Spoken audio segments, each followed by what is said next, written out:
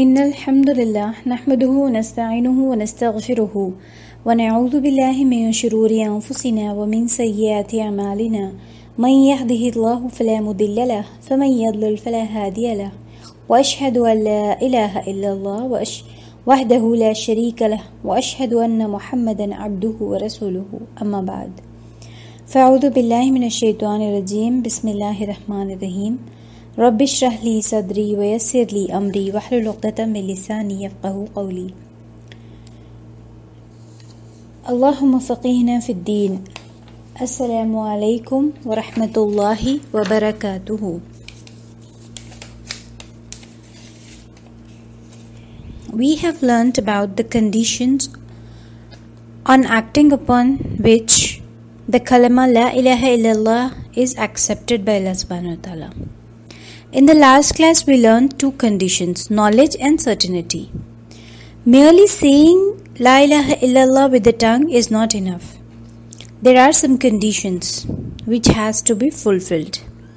When these conditions are not met, then stating the kalma La ilaha illallah will not be accepted. So let's see, we have learnt about the first two conditions. That is ilm and yaqeen. Ilm means knowledge, yaqeen is certainty. Ilm, let's see some revision of this.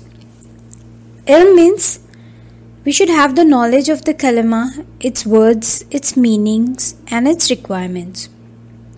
Then we should have certainty in it. That means believing firmly upon the meaning of La ilaha illallah without having any doubt in it. So what is the meaning of La ilaha illallah? There is no God worthy of worship except Allah subhanahu wa ta'ala. The only true God. Who is the only true God who is worthy of worship? That is Allah subhanahu wa ta'ala. Today we will learn the third condition. This is qabool, acceptance. The opposite of acceptance is denial. The proof of this is from the Quran. In Surah Safat, Allah subhanahu wa ta'ala says, إِنَّهُمْ كَانُوا إِذَا قِيلَ لَهُمْ لَا إِلَهَ إِلَّا اللَّهُ يَسْتَكْبِرُونَ. Indeed, they, when it was said to them, there is no deity but Allah, were arrogant. Means they denied, they were proud and they did not believe. Why did they not believe? They are told that there is no God worthy of worship but Allah alone. They did not believe because they did not want to leave their false deities, their idols.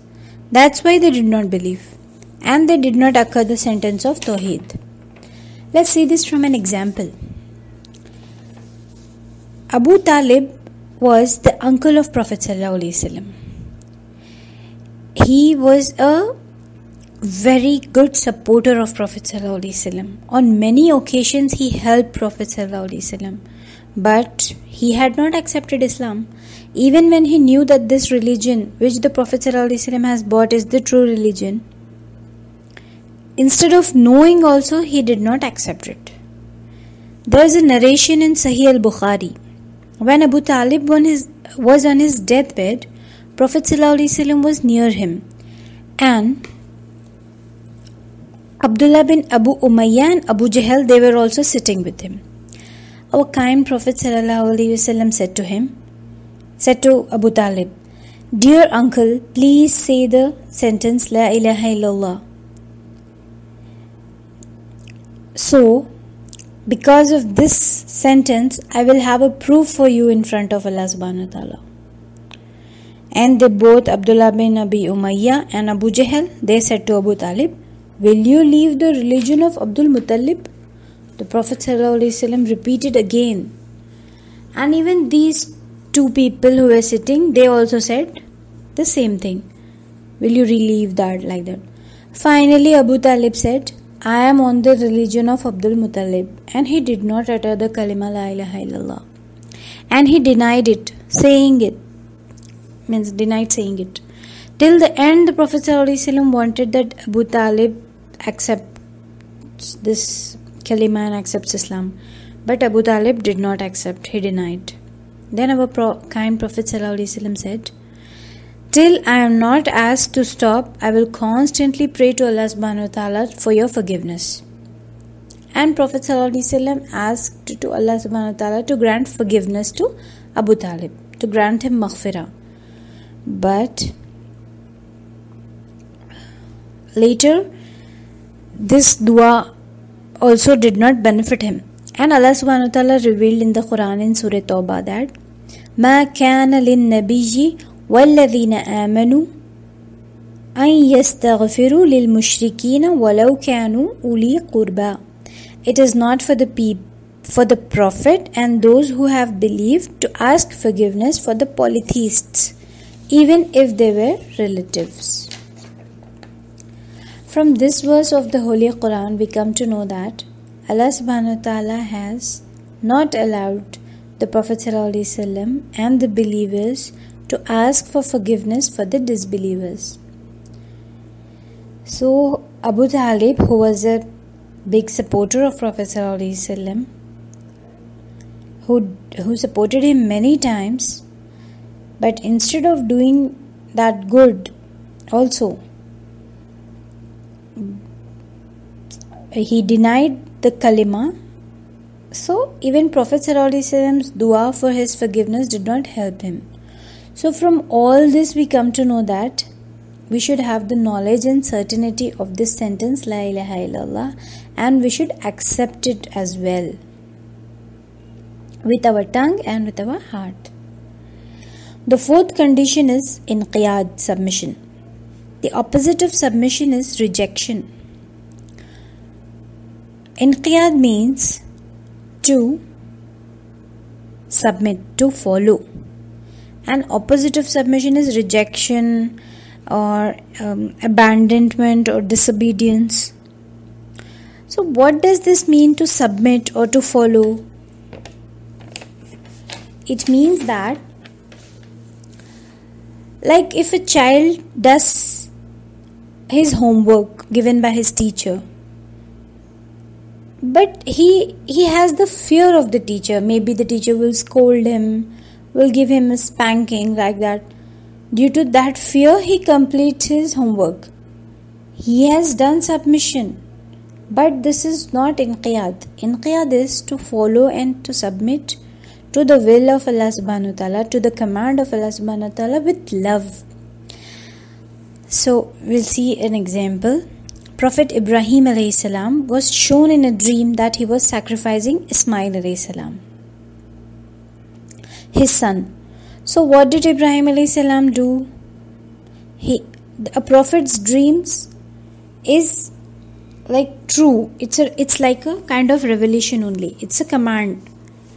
So what did Ibrahim alayhi salam do? He submitted to the command of Allah subhanahu wa ta'ala.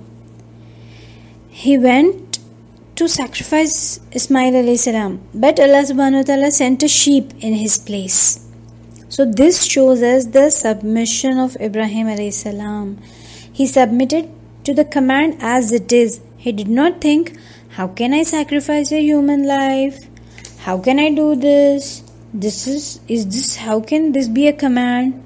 He just did not think anything. He just did not use his own intellect regarding that. He said, oh, this command is given by Allah subhanahu wa ta'ala, and he just followed it as it is. So this is inqiyad. When we say La ilaha illallah, then we have to submit to all the commands of Allah subhanahu wa ta'ala. We should obey and follow the commands as they are given to us, as it is.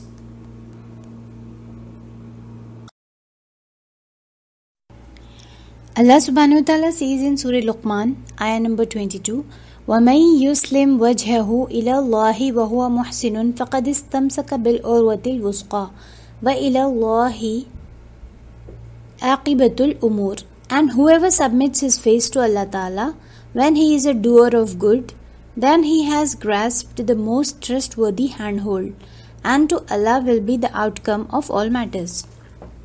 So from this ayah we know that we have to submit to the will of Allah subhanahu wa ta'ala completely. This is inqiyad. So we have to remember two things here. inqiyad is complete submission to Allah subhanahu wa ta'ala wholeheartedly with the love of Allah subhanahu wa ta'ala. For example, Allah ta'ala told us to pray 5 times. He has commanded us this. But if we say that 4 times we can pray, but we can't pray Fajr prayer, dawn, the prayer before dawn, so we will leave it. We can't do this. This means we are denying the command. So inqiyad means any command which is given in the Holy Quran or which is given from the ahadith to us. We can't deny that. We have to accept it and submit it and follow it. And one point to remember is, there is a person who believes that zakat is obligatory upon him and also believes that interest is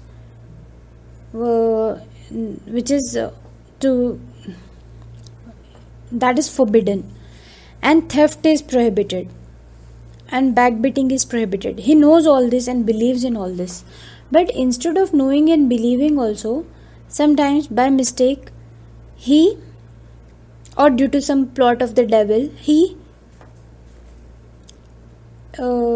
robs someone, he tells lies, he backbites, then this person has sinned and he is a sinner. But still he is in the fold of Islam. He is a Muslim. He is not a disbeliever. So whenever a person sins, he or she should immediately repent to Allah subhanahu wa ta'ala and not repeat that mistake again. But if that person has done a major sin on which punishment is to be given according to the Islamic law, then that punishment should be imposed on him. For example, the punishment of a thief is to cut his hands.